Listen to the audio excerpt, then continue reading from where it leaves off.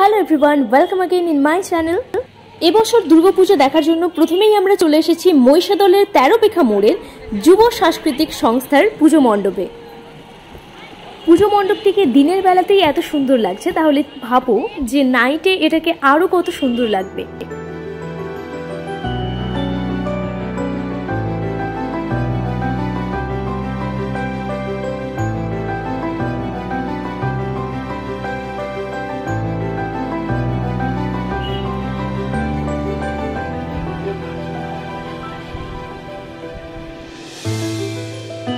এবং এটি হলো এই মণ্ডপের প্রতিমা।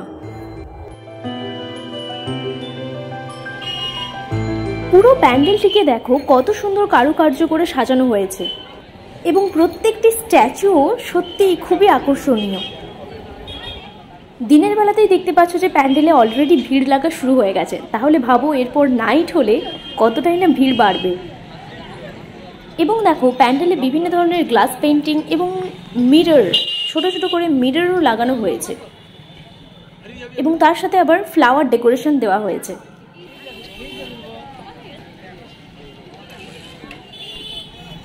এই ডিজাইনের সাইডে দেখো মিরর টাইপের কিছু দেওয়া হয়েছে, যার জন্য এটা সামনাসামনি দেখতে খুবই সুন্দর লাগছে।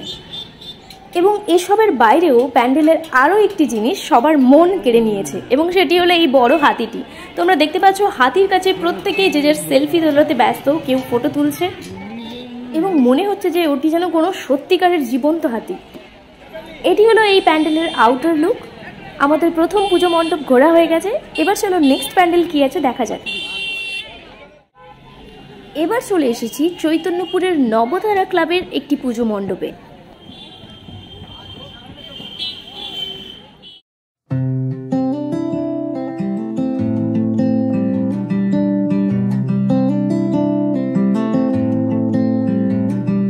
এই প্যান্ডেলেও দেখতে পাচ্ছ বিভিন্ন ধরনের হাতের কাজ করা হয়েছে এবং এখানের হাতের কাজটি একটু আলাদা টাইপের। এখানে একটু মাটির ঘরের ভেতরে ছবি এরকম টাইপের কিছু থিম দেওয়ার চেষ্টা করেছে।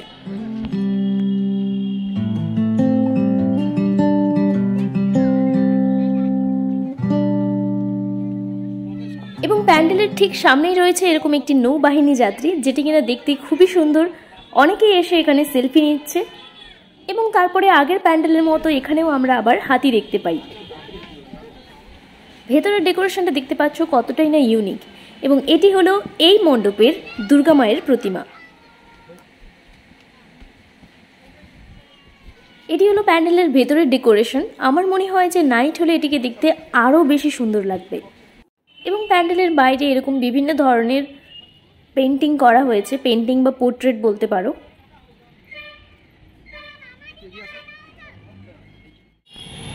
এরপর আমরা চলে আসি যুগের যাত্রী ক্লাবের পুজো প্রাঙ্গণে। এখানের প্যান্ডেলেও দেখতে পাচ্ছি ভালোই ভিড় হচ্ছে এবং প্যান্ডেলটিকে দেখো দিনের বেলাতেই খুব সুন্দর লাগছে। এবং এখানে দেখো লেখা আছে এবার পুজোয় আমরাই সেরা। তো আমার যেটা মনে হয় এই প্যান্ডেল হয়তো সেরা হিসেবে কোনো স্বীকৃতি পেয়েছে। এবং প্যান্ডেলের কারুকার্যগুলো দেখতে পাচ্ছ মহিষাদলে যেরকম কারুকার্য ছিল ঠিক কিছুটা সেরকম, এবং এখানেও আমরা হাতি দেখতে পাই। এবার চলো প্যান্ডেলের ভেতরে যাওয়া যাক। আমার মনে হয় এবছরে হাতিটা কমন থিম হবে, সব প্যান্ডেলেই হাতি দেখছি। এটি হলো প্যান্ডেলের ভেতরের ডেকোরেশন। আমার মনে হয় নাইটে এতে বিভিন্ন কালারফুল লাইট ফেলা হয়। দিনের বেলার জন্য প্যান্ডেলে এখনো পর্যন্ত লাইট জ্বালা হয়নি, আমার মনে হয় বিভিন্ন কালারিং লাইট এখানে হয়তো জ্বালানো হয়। এবং আমার এই প্যান্ডেলের প্রতিমাটিকে সত্যি খুবই সুন্দর লেগেছে।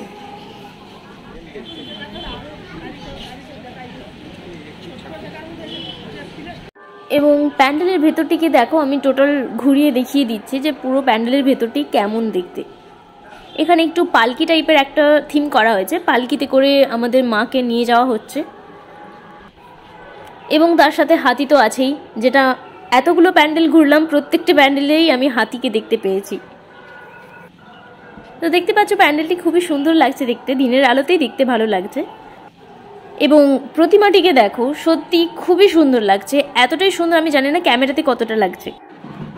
আবার একটা প্যান্ডেল দেখা হয়ে গেল, এবার চলো পরের প্যান্ডেল কি আছে সেটা দেখে নিই।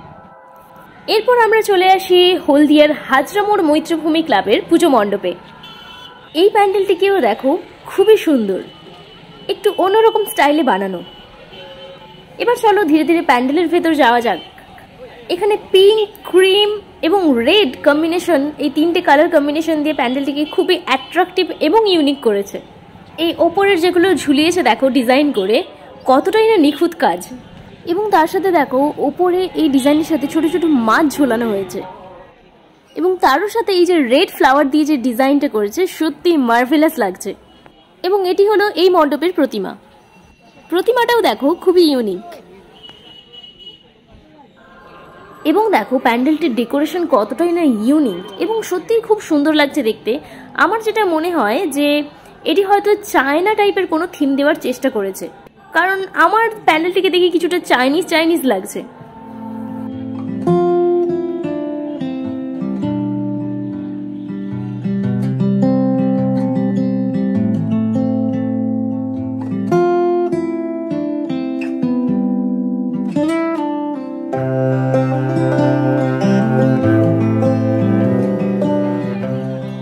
এবং যাই বলো, প্রত্যেকটি প্যান্ডেলের মতো এখানে কিন্তু আমি হাতি দেখতে পাইনি, তার বদলে এখানে আমি গণেশ ঠাকুর দেখতে পেয়েছি। এবং শুধু তাই নয়, প্যান্ডেলটিকে কিন্তু উৎসবের সেরা স্টার হিসেবে স্টার জলসার পক্ষ থেকে স্বীকৃতি দেওয়া হয়েছে। এবার চলে এলাম হলদিয়ার মঞ্জুশ্রী মোড়ের পুজো প্যান্ডেলে। এই দুর্গাপুজোটির আয়োজন করেছে বাসুদেবপুর ক্ষুদিরাম স্মৃতি সংঘ। এবং এই প্যান্ডেলেও আমরা আশ্চর্যজনকভাবে খুঁজে পাই সেই হাতিকে। কিন্তু প্রতিটি প্যান্ডেলে হাতি থাকলেও প্রত্যেকটি হাতির ডিজাইন কিন্তু আলাদা। এবং অনেকেই এই স্ট্যাচুগুলোর নিচে দাঁড়িয়ে ছবি তুলছে। এবার চলো প্যান্ডেলের ভেতরে যাওয়া যাক। তো সিঁড়িতে উঠতে দেখতে পেলাম যে একটা পালকি। সামনে দেখো আমরা সেই পালকির মধ্য দিয়েই যাচ্ছি। এদিকে একজন মানুষ পালকিটাকে চালাচ্ছে, এবং এদিকে দেখো ওপর থেকে নিচের ডেকোরেশনগুলোকে দেখতে কতটাই না সুন্দর লাগছে। এবার চলো ভেতরে যাওয়া যাক। প্রত্যেকেই ভিডিওতে ব্যস্ত। এবার আমি পালকি থেকে বেরোলাম, এবং তারপরে এদিকে দেখো পালকিটা, যেটা বলছিলাম যে একজন মানুষ পালকিটাকে চালাচ্ছে। তো এখানে মানুষের মূর্তিটাকে খুব সুন্দরভাবেই তৈরি করা হয়েছে, এবং ভেতরের ডেকোরেশনগুলো সত্যিই খুব অ্যাট্রাকটিভ।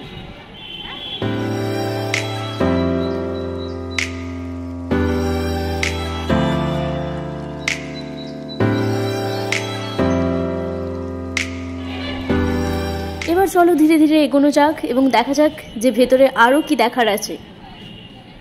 এখন থেকেই ভিড় লেগে গেছে, এবং ওপর দিকে দেখতে পাচ্ছ যে প্যান্ডেলটির ওপরের দিকে সব তীর দিয়ে সাজানো হয়েছে। সামনে দেখতেই পাচ্ছ যে ভিড় ভালোই আছে। এবার চলো ভেতরে দেখা যাক। ও গড, ভেতরে এত ধুঁয়ো, বোধহয় আরতি চলছে তার জন্যই ধুঁয়ো লাগছে। কিন্তু তাও চলো যাবো আমরা ভেতরে, এবং মাকে দেখে তবেই আমরা প্যান্ডেল থেকে বেরোবো।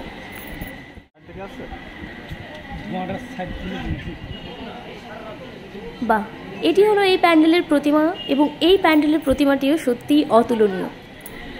এটি হলো প্যান্ডেলের ওপরের দিকে ডেকোরেশন, এবং সাইডের দিকে দেখো বিভিন্ন ফুলের ছবি করে বিভিন্ন আমাদের স্মরণীয় মানুষের নাম এখানে উল্লেখ করা হয়েছে, এবং নিচে এখানে আরতি চলছে।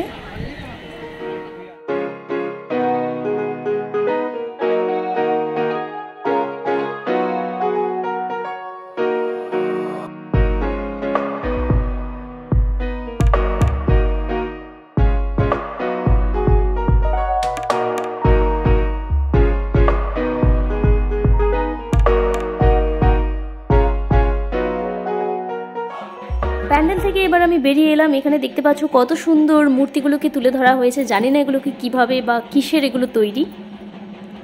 এবং চারদিকে দেখো চাকার মতো কিছু ডিজাইন করে লাগানো হয়েছে, এদিকে পাতা করা হয়েছে। এবং আবার আমরা আরও একটা পালকি দিয়ে বেরিয়ে যাব।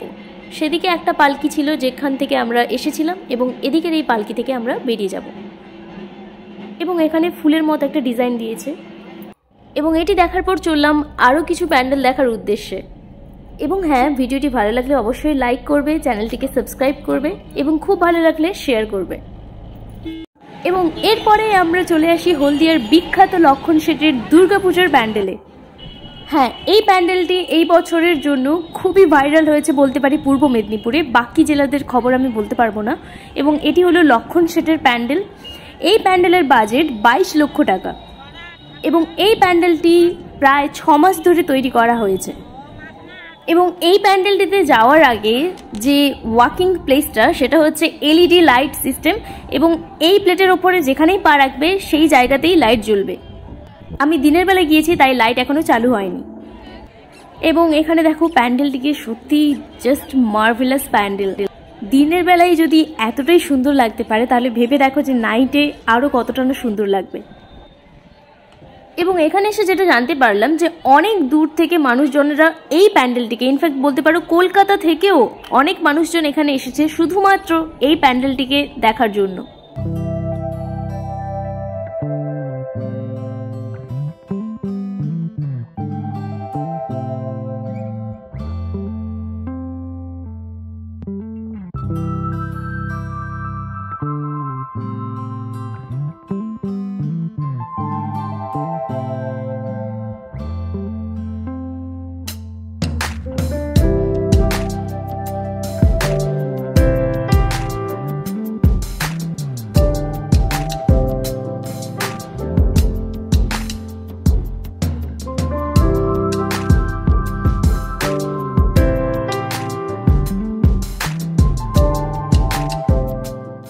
এবং এখানে দেখতে পাচ্ছ যে অনেক মিডিয়া চ্যানেলই এই পুজোটিকে জেলার সেরা পুজো হিসেবে স্বীকৃতি দিয়েছে।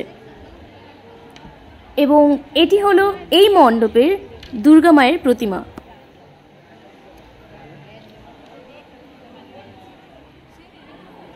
এটি হলো প্যান্ডেলের ভেতরের ওভারঅল লুকস।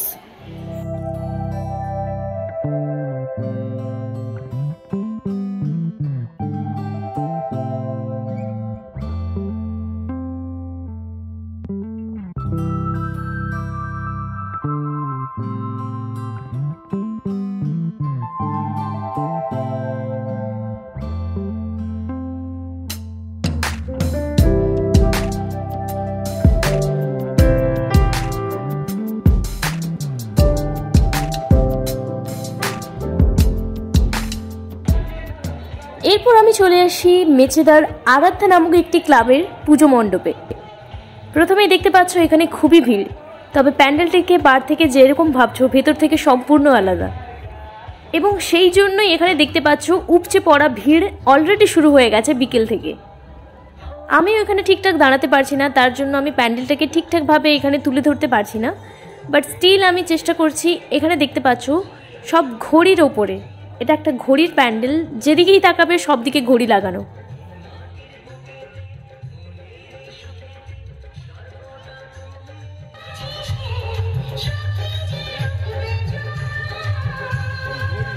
অনেকক্ষণ ধরে লাইন দেওয়ার পর প্রায় কাছাকাছি চলে এসেছি। এবার চলো ভেতরে ঢোকার পালা। ভেরি এক্সাইটেড কি আছে ভেতরে দেখার জন্য।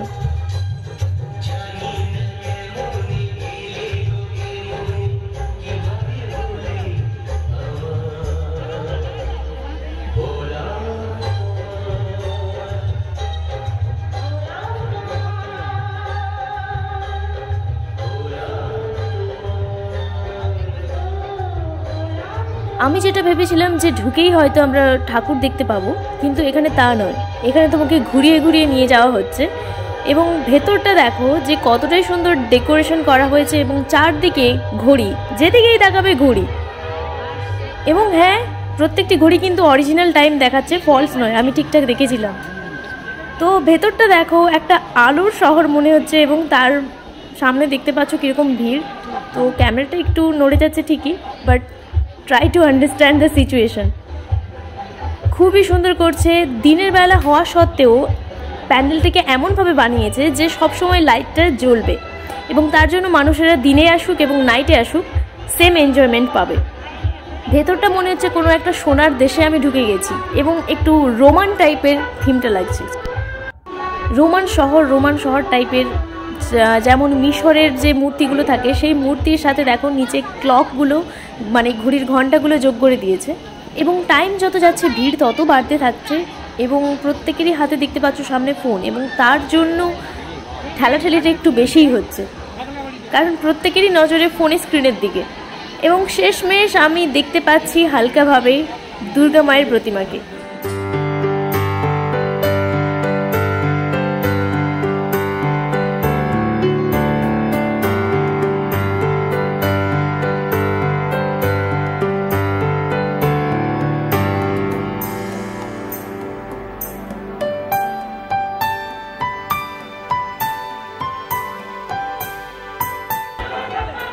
এবং অনেকটা অপেক্ষার পরে আমি ফাইনালি চলে এসেছি এই পুজো মণ্ডপের প্রতিমার সামনে।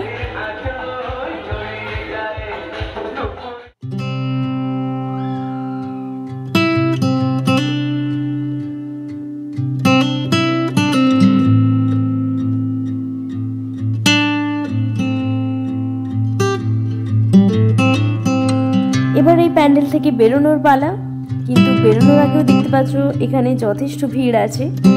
মানুষেরা বেরোতেই চাচ্ছে না প্যান্ডেল থেকে, প্রত্যেকেই ছবি তোলাতে ব্যস্ত, কারণ ডেকোরেশন, লাইটিং, থিম প্রত্যেকটি প্যান্ডেলের একদম ম্যাচিংয়ে ছিল। প্যান্ডেলের মধ্যে একটা গোল্ডেন অরা টাইপের কিছু ইউজ করা ছিল।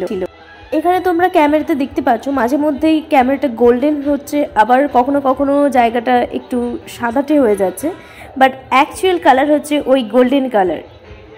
এই দিকে যেই কালারটা দেখছো এটাই হচ্ছে এই প্যান্ডেলের অ্যাকচুয়াল কালার। ক্যামেরার একটু প্রবলেম থাকার জন্য কালার কন্ট্রাস্টটা ঠিকঠাক পড়ছিল না। অ্যান্ড ফাইনালি আমি প্যান্ডেল থেকে বেরিয়ে এলাম, এবং বেরিয়ে এসে দেখি যে চারিদিকের মানুষজনেরা একদম ঝাঁকে ঝাঁকে আসছে এবং ভিড় প্রচণ্ড বেড়ে যাচ্ছে। এবং এই ছিল আজকের দুর্গাপুজোর ভ্লগ। কেমন লাগলো অবশ্যই কমেন্ট করে বলো। আজকের মতো এতটাই, দেখা হচ্ছে পরের ভ্লগে।